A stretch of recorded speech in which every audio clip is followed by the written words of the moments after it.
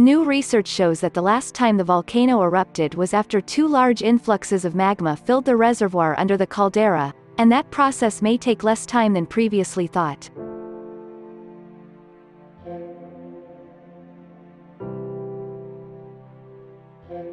About 630,000 years ago, a powerful eruption took place in what is now Wyoming. This explosion spewed 240 cubic miles of rock and ash, creating the Yellowstone caldera, a volcanic depression spanning most of the national park. The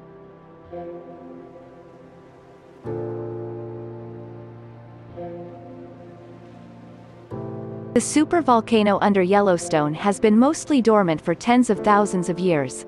The last large eruption filled the caldera with ash and lava around 70,000 years ago, well before people had migrated to the continent.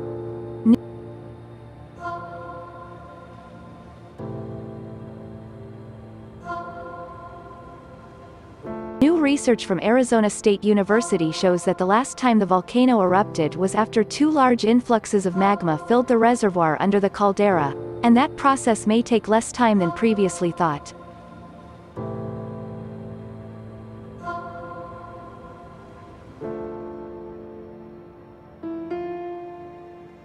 The current theory has its origins in a 2013 study that concluded the reservoir is 2.5 times larger than previous estimates, and since it drains after every massive explosion, geologists thought it would take a long time to refill.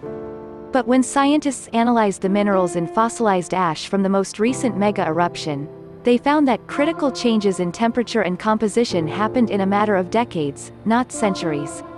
Yellowstone is one of the most closely watched volcanoes in the world.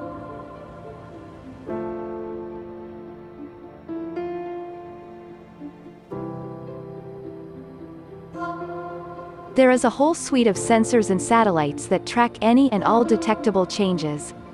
For now, at least, geologists aren't terribly concerned. Some researchers interpret a new timeline of some of the formation's biggest eruptions as evidence that its activity is waning.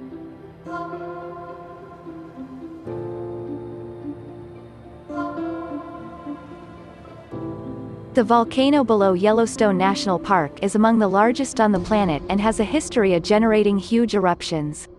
There have long been fears, many exaggerated, that it is only a matter of time before it blows, taking much of North America with it.